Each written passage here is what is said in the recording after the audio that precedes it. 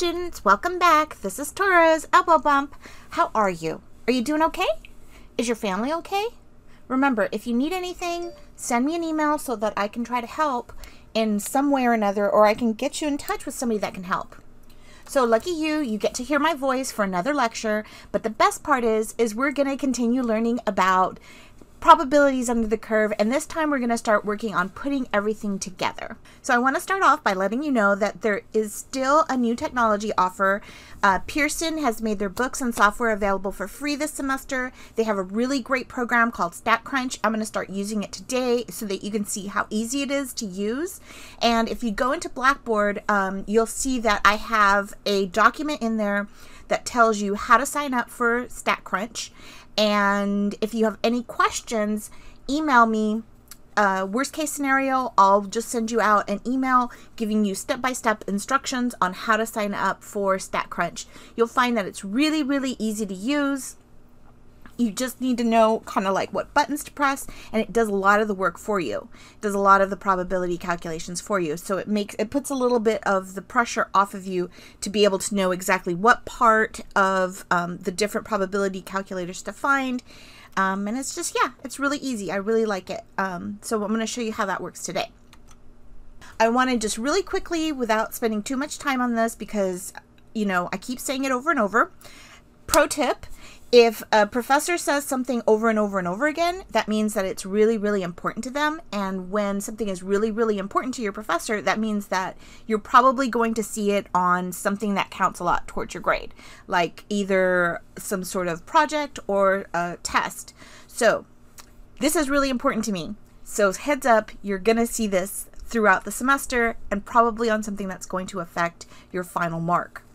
So in order to apply the proportions of the empirical rule, 68, 95, 99, approximations again, the distribution of the data must be normal.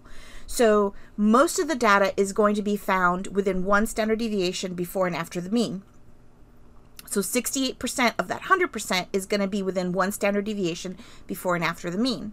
As we move out, we're going to know that about 95% of the data is going to be within 2 standard deviations before and after the mean. As we get farther out, 3 standard deviations is going to incorporate approximately 99% of all the data. Okay, and then as we start to get out even further, then we start to use up more of that 100%. Okay, now in order for this to happen, the distribution of the data must be normal. Okay, so that means that we have to have certain, you know, it has to have a certain shape, a certain distribution for any of this to matter. If that cannot be checked, if it cannot be assumed, then none of this will work. Okay, so that brings me to the next bullet. Normality can be assumed if there's numerical and visual evidence that the distribution is within an acceptable range. No data is going to be perfect. No real data is going to be perfect. You're going to get some that's really, really good, but it's never going to be perfectly normal. It has to be normal enough. You're going to check for normality numerically, and you can do this 3 different ways that we've learned so far. One is to compare the mean relative to the median, and they should be approximately the same and in the center of the mode. You're going to look at the skewness statistic, which should be between -1 and +1. If it extends past that range, you cannot assume normality. You're also going to look at the kurtosis statistic. The kurtosis statistic should be between +3 and -3. If it extends beyond that range, you cannot assume normality. Another way that you can check normality is visually, and there's 3 types of graphs that we have worked with in my course to check the data visually. The first is the histogram. The histogram should be unimodal, so there should be just one mound. It should be symmetrical, meaning that the tails are approximately the equal length. Okay. The next is the box plot. The median should be approximately in the center of the interquartile range. Another way to call that is the H-spread, and the whiskers should be approximately the same length. The next thing is that you need to look at the QQ plot. The QQ plot plots the raw data against the theoretical raw scores that were created using like a line. Okay, so basically what happened is the computer took the mean and the standard deviations and plotted exactly what the z-scores should be and the raw score should be if the data was perfectly normal. But it's not perfectly normal, okay? It's a little bit off. So what we're going to be doing is looking at how off is it. If the data was perfectly normal, right? The raw data was perfectly normal, then it would fit exactly on that theoretical raw score, or the theoretical raw score line. The data is not going to be perfectly normal because it's raw random data. So you're going to get if it's good enough, right? If it's normal enough, you're going to get a lot of those dots right on top of that theoretical line, and you're probably going to get some dispersion or some scatter on the extreme lows and then the extreme highs, where you're probably going to get the most amount of deviation. Once you can assume normality, then you can start applying the empirical rule. Okay, you can calculate z-scores by just using the z-score formula. You can calculate raw scores, which is just using the raw score formula, which is really just rearranging the z-score formula. All you did was, you know, the z-score formula. Let me get my pointer again. If you took this one right here, look, it looks like a comet. And you decided to kind of rearrange it. So for example, you multiplied the z-score times the standard deviation, you would get x minus x bar equals z times the standard deviation. If you added x bar to both sides, then you would have x equals z times the standard deviation plus x bar would give you the raw score. So really all you're doing is just you're reworking this formula to get to this formula. It's the exact same thing. They are equivalent. If you wanted to find the proportion or the area under the normal curve, what percentage of that shape is taken up, there's a couple ways to do it. If you need just rough approximations, you can use anchor z-scores of -3, -2, -1, 0, 1, 2, 3 to give a rough approximation of what, you know, what is taken up, what amount of the area has been sort of taken up of that. If you wanted to find more precise measurements, you need to use some sort of technology, or you need to use these things called z-tables, which are just like this big table of columns of numbers, and you look up the row and the column and you find the number that you need within them. Z-tables are a pain to use. I mean, you can use them, but they're a little bit of a pain. It's always easier when you just have technology that can just punch this stuff in. If you want to take a look at the last video that was made, it was called Putting It All Together, Probabilities Under the Normal Curve, and it's the video immediately preceding this one. It gives you examples 1 and 2. We're going to continue to use some of these written examples in today's lesson, examples 3 and 4, and then we're going to go ahead and start to do some that are going to require us working with raw data all the way to the question, answering it with technology. So doing everything together, checking for normality, everything together. So let's start with some review. So this is example 3. The question says, the average number of acres burned by forest and range fires in large New Mexico County is 4,300 acres per year, with a standard deviation of 750 acres. The distribution of the number of acres burned is normal. Okay, so it's telling you right away, it's not giving you the raw data. I haven't given you a spreadsheet with a bunch of raw data. It's going ahead and giving you a summary of the situation now. Then it says, what is the probability that between 2,500 and 4,200 acres will be burned in any given year? What number of the burned acres should be burned? I'll go ahead and fix that. Burned acres corresponds to the 38th percentile. Okay. All right. So again, Ziteboard is pasted down below in case you need it. Okay. So remember, my pro tip was draw this thing out. So let's draw this thing out. I'm going to go ahead and use my black pencil to draw out an approximation. Let's see how my drawing works today.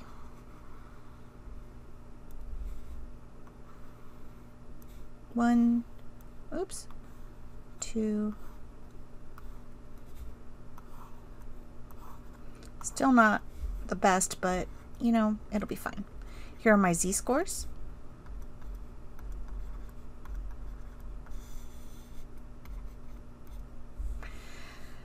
My mean is 4,300. Standard deviation is 750. I'm going to go ahead and write this out here in case I need it.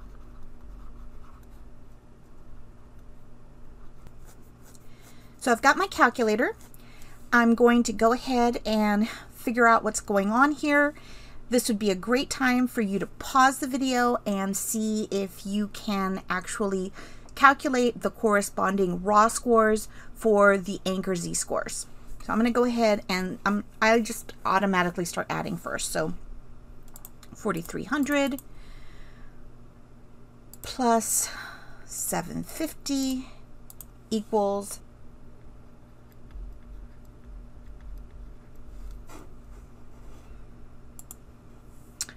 plus 750.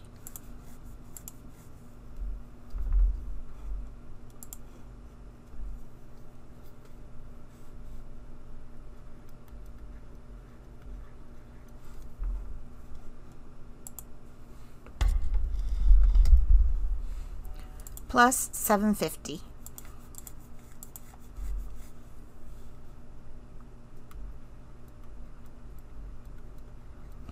Okay, now I'm going to take it in the opposite direction. Clear. 4,300 minus 750. 3,550.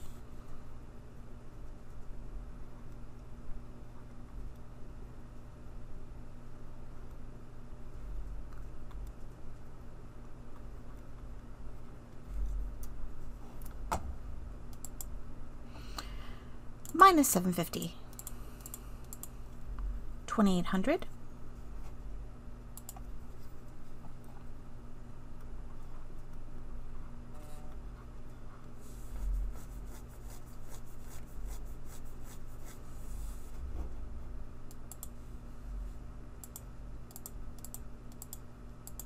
$2,050. Okay, so I've got my anchor z-scores here. I can start to get an idea of what's happening. Okay, so it says, the first one says, what is the probability that between 2,500 acres and 4,200 acres will be burned in any given year? So let's see what that means. I'm going to go ahead and use this purple color again. You know, nobody commented down below to tell me if this was purple or pink. So you need to do that today. Okay, here is about approximately 2,500 is going to be somewhere in between 2,050 and 2,800. So I'm going to say that this is approximately 2,500, and 4,200 is going to be somewhere in here.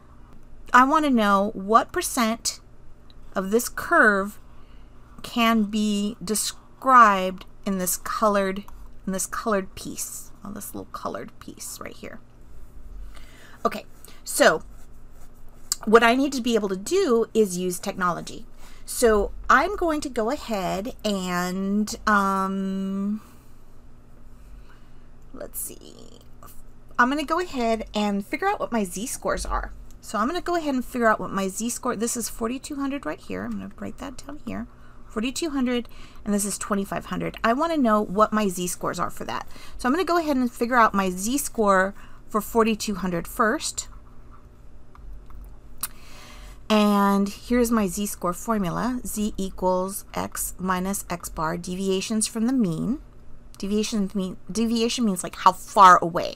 So this top part right here is the deviations from the mean. How far away is your raw score, x, from the mean, x bar, and divide that by standard deviation. Okay, so my raw score for 4,200 is 4,200. And my mean here was 4,300. And my standard deviation is 750. Let's see if I can straighten this out because it's kind of leaning, isn't it? Okay, so I'm going to go up here. 4,200 minus 4,300 is negative 100. And if I divide that by 750, I'm going to get, here's my z-score, 4,200. I'm going to get, let's clear this out again. So 100, negative 100 divided by 750 is going to be negative 0.133.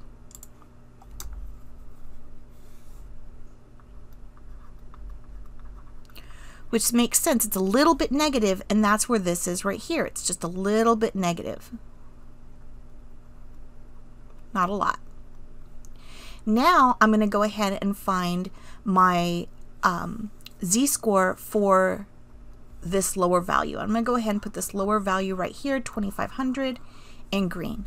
So my z-score for 2,500 is going to be my raw score again, 2,500, minus my mean, 4,300, divided by my standard deviation, 750. So I've got 2,500 minus 4,300. Clear, clear, clear. Say it with me. Clear, clear, clear. Clear, clear, clear. 2,500 minus 4,300 is negative 1,800.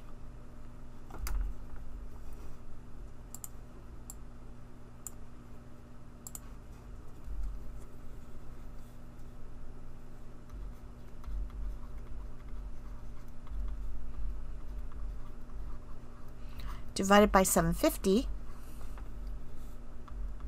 and I'm going to get negative 1,800 divided by 750 equals negative 2.44.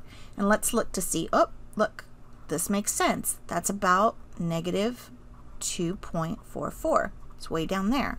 So negative 2.44. Very good. Okay, so let's see if I can use my original normal distribution calculator. You can get this off ePortfolio, and I'm going to go ahead and click Enable Editing so that I can use it. And I'm going to put my two numbers in here. I'm going to make this a little bit smaller so I can see everything. I'm looking for the difference between those two numbers. My larger z-score is negative 0.133. Negative 0.133. And my smaller z-score is the negative 2.44. And it says in between the large and small z-scores is 0.4397. Another way to say that is 0.44. So I'm going to say that this area in between here, I'm going to go ahead and put that in blue. So this area in between here, in between these two, all this blue that I colored previously, if this whole shape was 100%, this part of the shape would be 0.4397, right? Or approximately 0.44, or approximately 44% of the shape. So what is the probability that between 2,500 and 42 acres will be burned in any given year? The probability is 44%. Now it asks, what is the number of burned acres that corresponds to the 38th percentile? 38th percentile. So it wants to know, let's see, make this a little bit smaller, scooch this up, make this just a little bit smaller, and scooch this up. It wants to know what number of burned acres corresponds to the 38th percentile. So here is my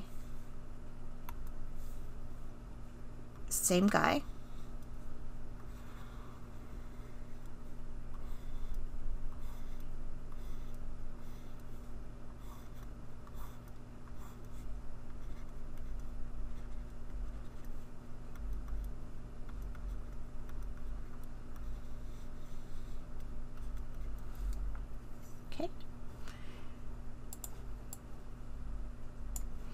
And it wants to know what is the raw score,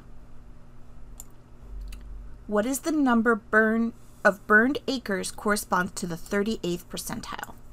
And to help us out, I'm going to go ahead and go into my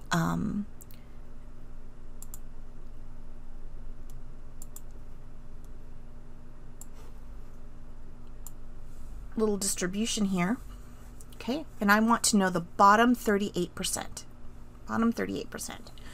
So this right here is 0.5, right? Another 2 is 2.5. 13.5 is 16.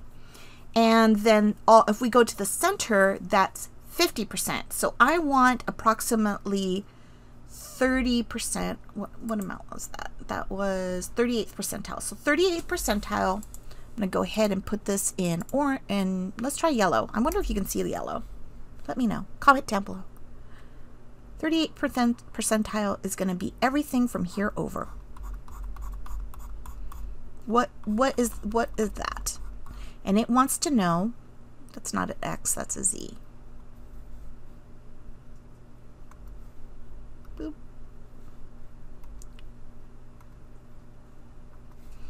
That's a Z, pardon me. Rhymed. Okay, X. It wants to know what is the raw score that's going to match in through there. Now, if I have these numbers right here, 4,300, this number is going to be 3,550. It's going to be a number in between those two. I know that. Okay, so then I can go back to my calculator. I need to know the lowest 38%. So here's my calculator. Scooch this puppy over. I'm going to make this a little bit wider, and I need 38th percentile. So I need 0.38. And it's going to give me a Z-score. It's going to say if you have the lowest 38th percentile, gives you a Z-score of negative 0.31. Okay, this is making sense. This number that corresponds here, that Z-score that corresponds there, is going to be approximately negative 0.31. Makes sense because it's between 0 and negative 1. Now I need to know what is the X. I have the Z. What is the X for that?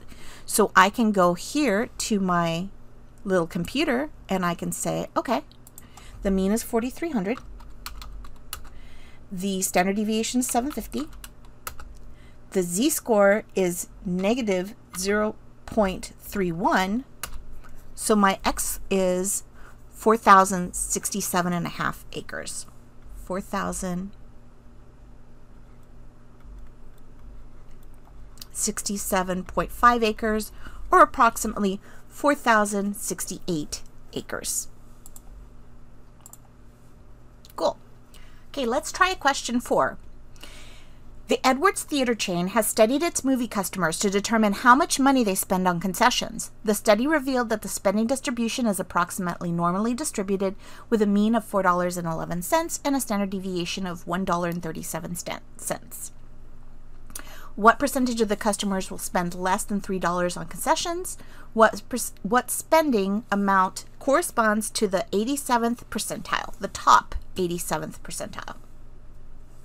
So let me go ahead and do as I've been doing. I'm going to go ahead and exit out of this. I'm going to go ahead and take all this information, copy paste it into our Ziteboard, move it down a little bit. Okay, and yep, there we go. Okay, so here's our information again. If I did a poor job of reading it previously, I will do my best to make it a little bit better now. Okay, so let's first start to look at what this kind of looks like relative to the shape of the bell curve. So here I'm going to go ahead and draw my normal distribution.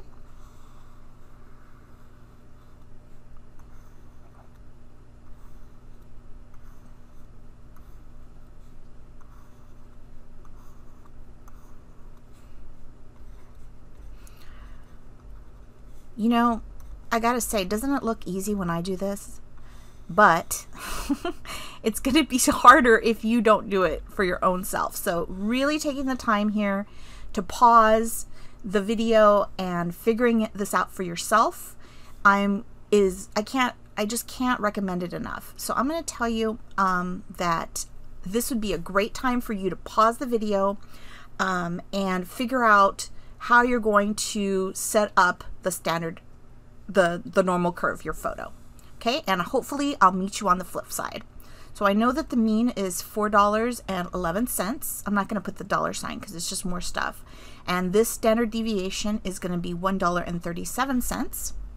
I'm going to go ahead and go into my calculator here and clear it all out. Clear, clear, clear, clear, clear, clear. I'm going to go ahead and add first $4.11 plus $1.37 is going to be $5.48. Oops.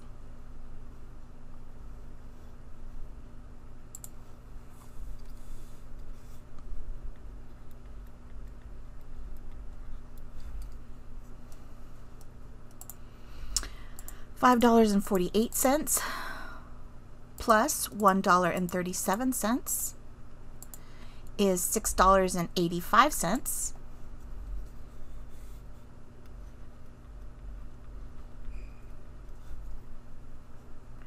If I add an additional $1.37, it's going to be $8.22.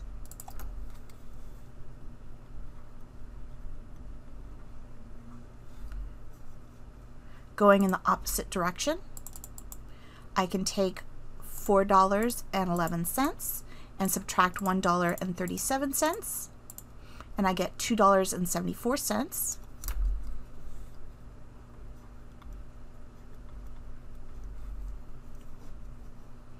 Going ahead and subtracting another $1.37,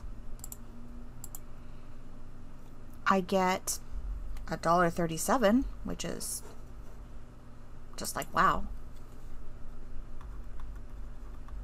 And if I subtracted another $1.37, I'm going to get nothing. Okay, so this is how it's sort of falling out. Now the first question says, what percentage of customers will spend less than $3 on concessions?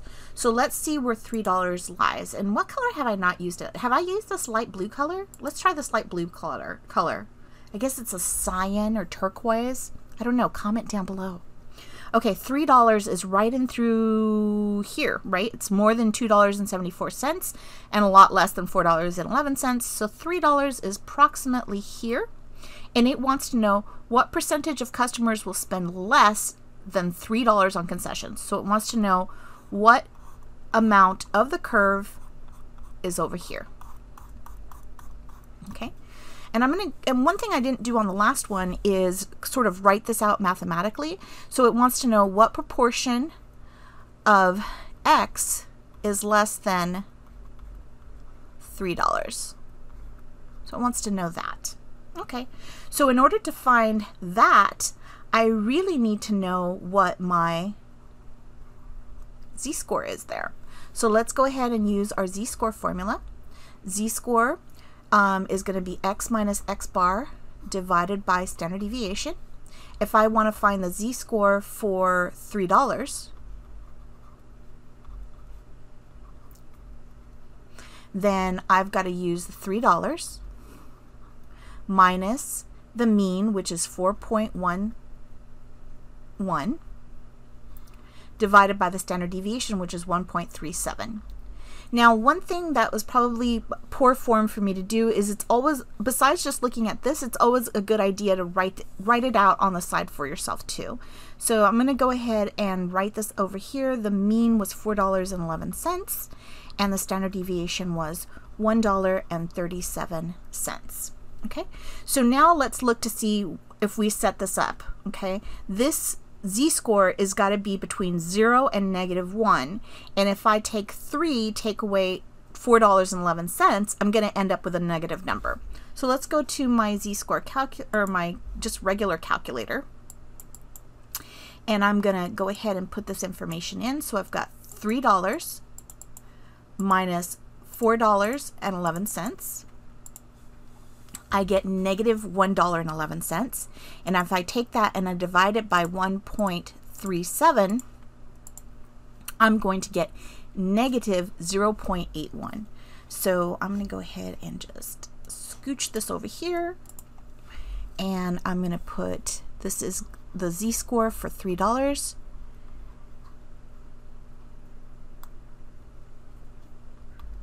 is going to be negative 0.8102, which makes sense. That makes sense. This z-score is probably going to be negative 0.8102. Now I need technology to figure out what this area to the left of the z-score is going to be. Let me ask you this. Does it make sense why it's to the left? Think about it. We're looking for what percentage of customers will spend less than $3. So if you were looking at a number line, anything less than $3 is going to be to the left of $3. So let's look to see what our z-score calculator tells us. So here I am back to my handy dandy z-score calculator, probability calculator thing app that I use.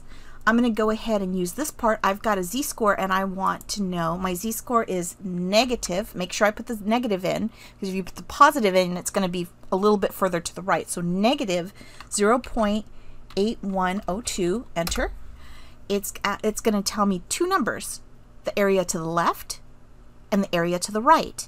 We want the area to the left. So the area to the left is 0.2089. So this area right here, that area right there, corresponds with 0.2089. If the whole curve was a whole, it would only take 0.2089 of it, which if you're looking at, if you're going to round it, it would come out to 0.21, and that would be approximately 21% of the curve. So what percentage of their customers spend less than $3? 21% spend less than $3. And if you wanted to write that as a decimal, you would just write it as 0.21. That's the same. Okay. Now it says, what amount of spending corresponds to the top 87th percentile? Okay, the top 87th percentile. So let's round this. Let me go ahead and make this a little bit smaller again. And this time I'm going to, I want to know the top 87th percentile. I'm going to go ahead and really quickly draw my curve again. I know you're getting sick of watching me draw this. I don't know how, because, I mean, look how fascinating this is.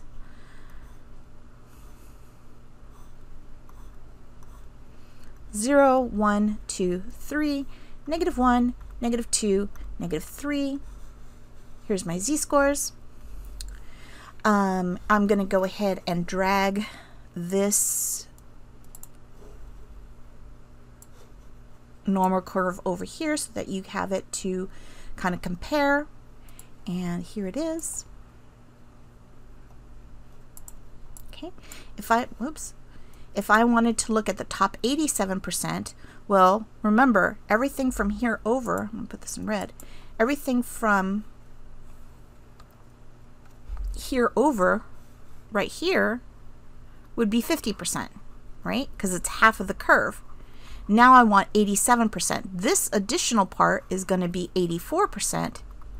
So if I wanted to look at 87%, 87% would be right about pink, right about here, very, very close. That would be sort of the mark for 87%. Very, very, just slightly past positive 1 z-score. Okay, so what spending amount, what X is going to correspond with that z-score that is just so slightly there? Okay, and it's basically asking, what is the boundary? What raw score would be the boundary between the lower 87 and the top 13%? I'm going to go back to this, and I want to know the top 87% is going to have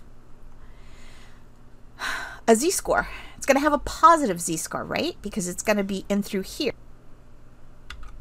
The top 87%, it's going to give me a z-score of approximately 1.13.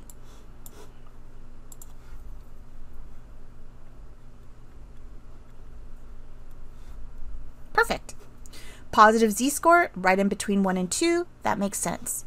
Now I can go down to right down here where it says, what is the mean? Well, my mean was $4.11. My standard deviation was $1.37. The z-score that I'm concerned about is 1.126, right? And it says that the top 87%, or the number, the raw score that separates the bottom 87% with the top 13% would be $5.65. Example 5 is going to give us an opportunity to go from raw data all the way through to using technology to answer the questions. So example 5 says, if a CUNY student completes their first semester courses successfully, they will earn 15 credits by the end of the semester. CUNY would like to study how quickly their students earn credits during their first semester in college using randomly selected sample of students. And it gives you a link to the sample data. You'll also find the sample data down below in a Google Sheet. The first question is, what percentage of students will earn at least 12 units at the end of the first semester?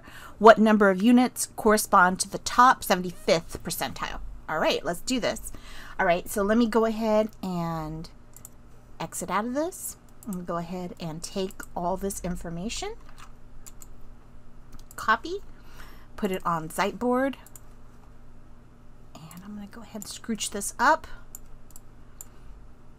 I'm going to go ahead and put it in black and put this here. And this time I'm going to go ahead and use StatCrunch.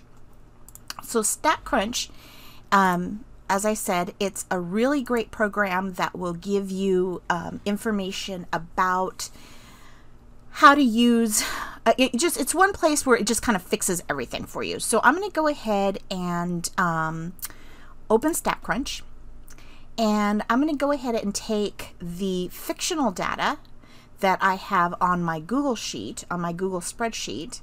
So I'm going to go here, and I'm going to go ahead and just open this fictional earned data. It's going to open in a Google spreadsheet. Open with Google Sheets. And I'm going to go ahead and just select the whole column and copy it, and then go into StatCrunch. And notice very carefully where I'm going to actually paste this. I'm going to click where it says var1 so that that very first column can have the title. Okay, and I'm going to go ahead and name this fictional earned credit scores example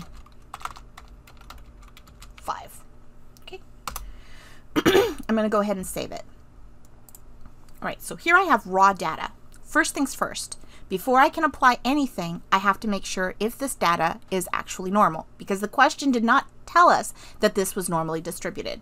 So I'm going to go ahead and go to Stat, where it says Summary Stats. I'm going to tell it to work with the columns. I'm going to click Earn Credits, and then I'm going to go ahead and select what I want. I want to go ahead and take the count. I want to see how many are there. Holding the Control key, or the Command key if you have a Mac, I'm going to go ahead and select mean, standard deviation, median. I like to get all the stuff that goes with the box whisker. So, you know, the whole interquartile stuff, interquartile range. Of course, the skewness and kurtosis, and the mode. And I'm going to go ahead and hit compute. All right, so let's look at numerically, see what we've got here. Okay, I've got 478 randomly selected students. The mean is 10.95 and the median is 12. More or less about the same. The mode is 10.5, so they're all around the same number. Awesome. Skewness is negative 0.53, meaning that it's slightly negatively skewed or skewed to the left. The skewness is within the appropriate range, which is positive and -1, so skewness looks good. Kurtosis is negative 0.29, meaning that it's slightly negatively kurtotic or platykurtotic. It's within the range of positive and -3, so that's also okay to go, and we're good. Numerically, this is looking fine. Okay, so next thing, histogram. Let's see what this looks like. I'm going to go ahead and click Earn Credits. What's really nice about StatCrunch is you can do an overlay. So I'm going to do the normal overlay. I like to select the mean and the median. The mean is green. It rhymes. That's how I always remember it. Compute, and let's see what this looks like. All right, here's my normal distribution. Tails are approximately equal length. The mean and the median are about in the middle. This is looking good too. I'm starting to lose my voice here. Let's see. Next thing I want to do is look at the box plot. Earned credits. I'm going to go ahead and mark the mean and the median. A lot of you have told me that you like to look at the boxes horizontally. So I'm going to head and moving it horizontally. Compute. This is looking really good. The median is red. The median is in the center of the interquartile range, or the X. Remember, the box is the interquartile range, and we want the median to be approximately in the center. The left tail is slightly longer than the right tail, which corresponds with the negative skewness that we saw in the numerical stats. And we do kind of see a little bit more stuff over here, so that's also corresponding. So far, so good. All right, let's look at the QQ plot. Go to Graph, QQ plot, Earned Credits, Compute. This is a little bit different. Now I want you to notice what's happening here. See how these kind of look like steps? This happens when you have discrete data. So when you, discrete data, remember, is there's definitely intervals that exist between two numbers. They're not continuous. So if we looked at the data right here, you know, there's like a bunch of 12s, there's a bunch of 13.5s, there's a bunch of 15s, okay? There's not like 10.25. So there's definitely breaks where there are no numbers. That's when it starts to include sort of like the stepwise type of look. It starts to look like steps. But just because it's discrete data doesn't mean that it doesn't apply to the premise of the QQ plot. These should still pretty much hug the theoretical line. So if you look at these, a lot of them are touching the theoretical line. Here at the ends, we start to get a little bit of disbursement. It starts to kind of like spray out. And here at the top, it kind of starts to spray out. So that's still, this is still looking like it's pretty good. Okay, I'm getting a lot of spray out here. We're in the -3, -2. It's starting to distribute, which is, again, something that we're seeing over here. I'm going to make this a little bit smaller. We're seeing a lot of variance over here. It's starting to spray out. We're seeing a little bit of variance over here. It's starting to spray out, but not as much as over here. So, again, this is all indication that the data is normal. Since the data is normal, we can proceed. Okay, so we took care of step 1. So, since the data is normal, let's go to the Ziteboard and go ahead and start drawing this puppy out, because we can assume normality. So I'm going to go ahead and draw this puppy out. I know you're going to get tired of me saying this.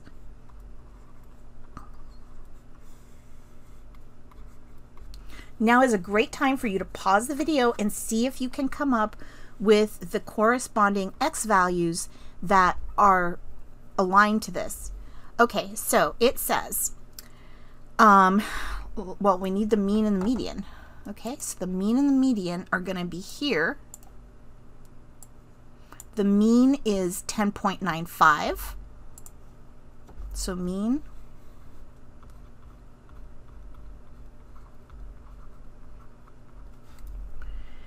And the median is 12.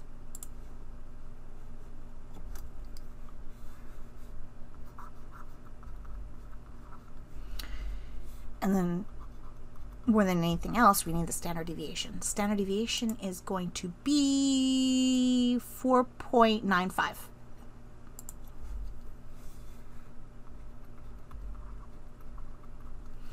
Okay, so let's start computing these raw scores. I'm going to go ahead and do it in red. Bring up my calculator. Clear, clear, clear, clear, clear. Okay, so my mean is 10.95, 10.95. I'm going to add an additional 4.95 and get 15.9. So here I have 10.95 plus an additional 4.95 is going to give me 15.9. Here's my mean. I'm getting kind of sloppy. I guess I want to be done. I bet you want me to be done, but it's not going to happen. Okay, so there's that. I'm going to bring over my calculator again and add another 4.95. And I'm going to get 20.85.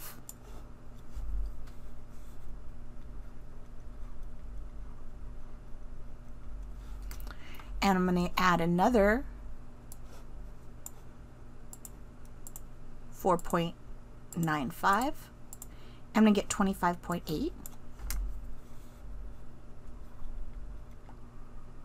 Clear. 10.95 minus 4.95, and I'm going to get 6.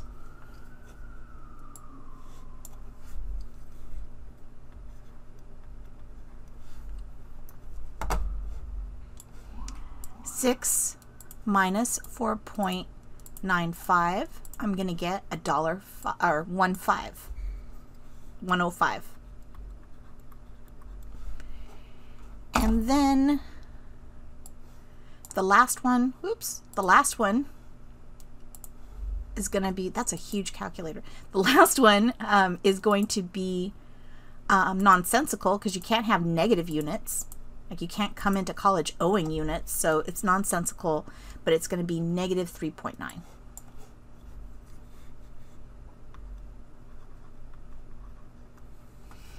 Okay. Okay, so it says, what percentage of students will earn at least 12 units by the end of their first semester? So 12 units is going to be approximately here.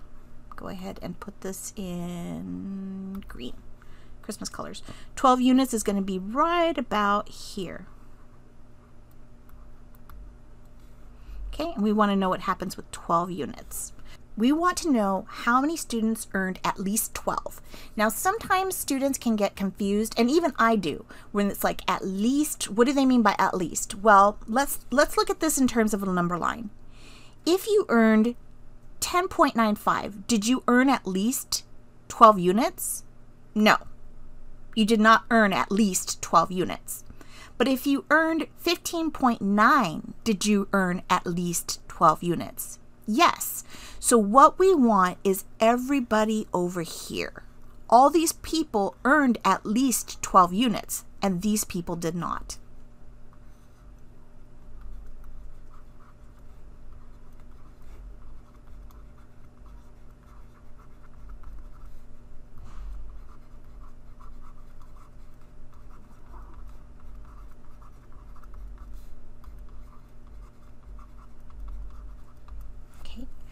Taking the time to make sense of the problem, even if you have to go back and say, okay, I'm at 12. If I go to the left, does that make sense? If somebody earned 6 units, did they earn at least 12 units? No, that doesn't make sense.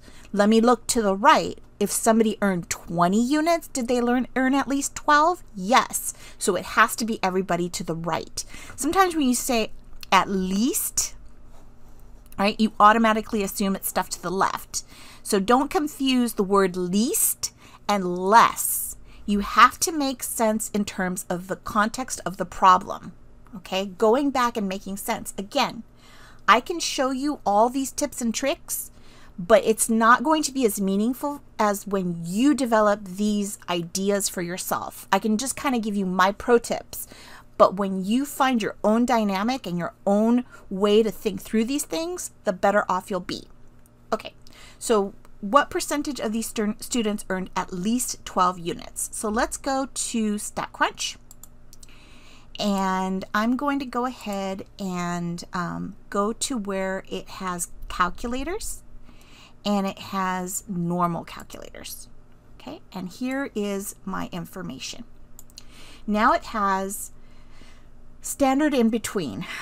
I want to know not in between two numbers, but either to the left or to the right, and we decided that we wanted to the right.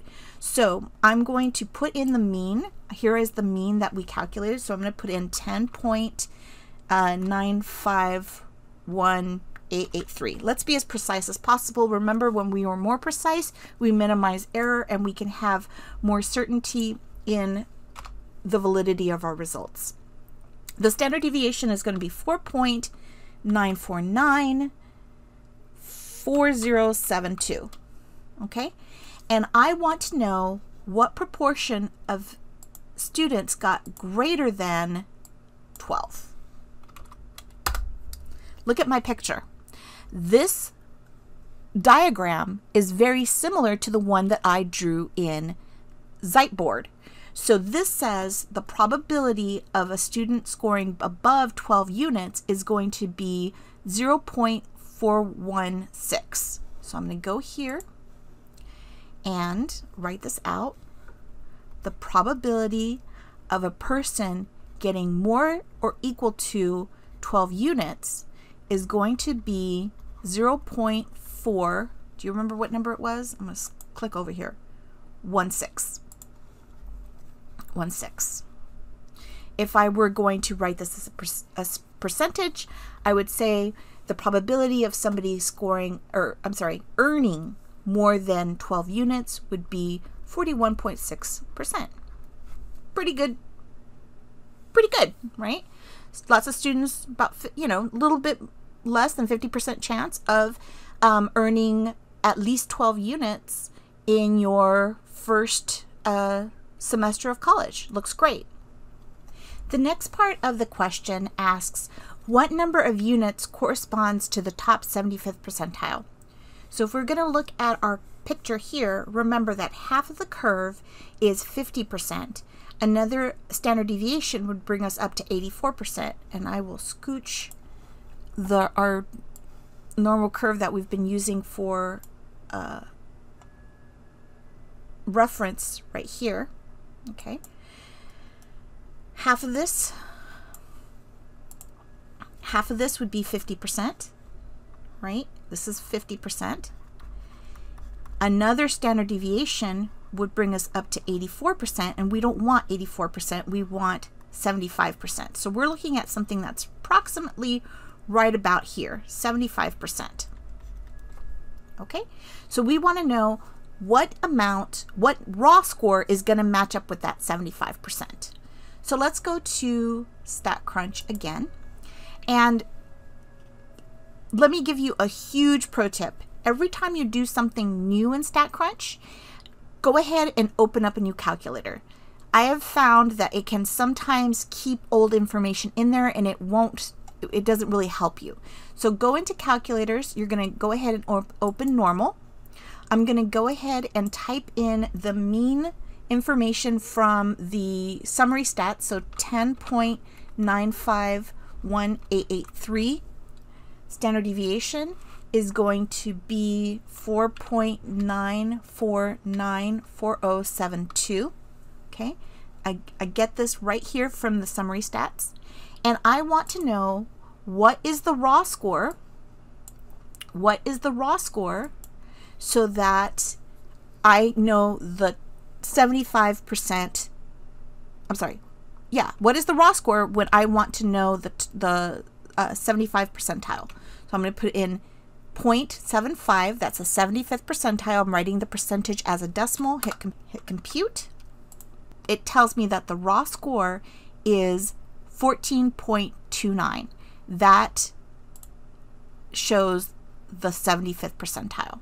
Okay, so the raw score that separates the bottom 75% from the top 25% is 14.29. That raw score is 14.29. So that's it for today. Again, today's big idea is make sure the curve is normal before you start to apply the principles of the probability. And with that said, don't forget to check your emails, check Blackboard, do your homework, and subscribe to this channel. Even better, hit that notification bell so you know when there are new videos for this course. Okay? Okay, so this is your teacher Torres saying stay safe, and I will be waiting to give you a virtual elbow bump in the next video. Ciao!